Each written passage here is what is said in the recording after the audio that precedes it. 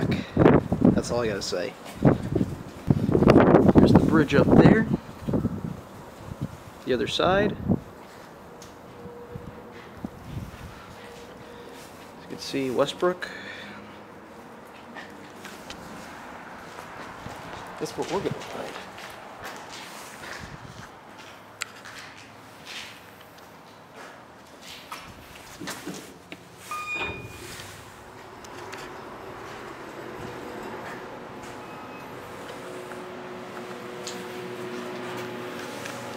I still like that lighting. Gotta look up the shaft there, you can see the KONE machinery. The EcoDisc motor, let's take a look at that. See if we can get it steady. There we go. The light's still on down there. Let's get ourselves a little cab view. Seems to be holding up okay. Apparently I set it in nudge mode. Awesome.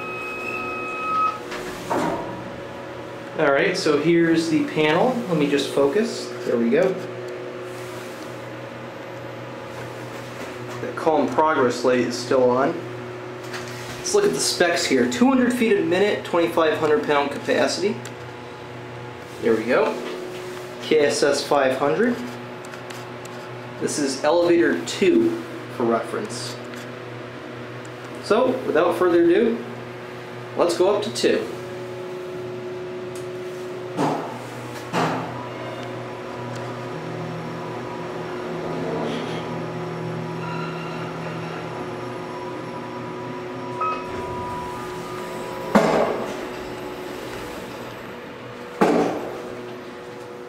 Still has those sounds, probably normal behavior or something.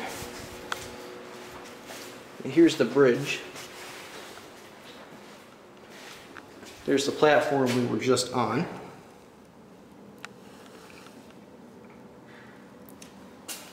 There's another elevator over there. And this is looking out to the other side. This is heading east. There's the control room over there. There's the man-powered elevator, if you want to say that. Now let's head down. Notice how there's a floor indicator on the non-entry level. Let's just say that. I'm going to press the button. You'll see the indicator light up.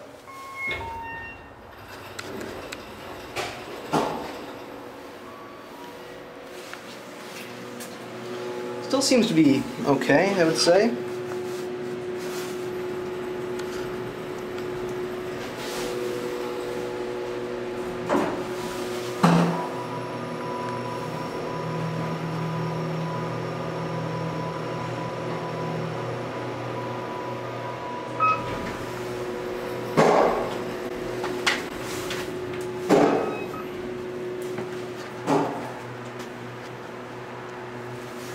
Pull it closed. There we go.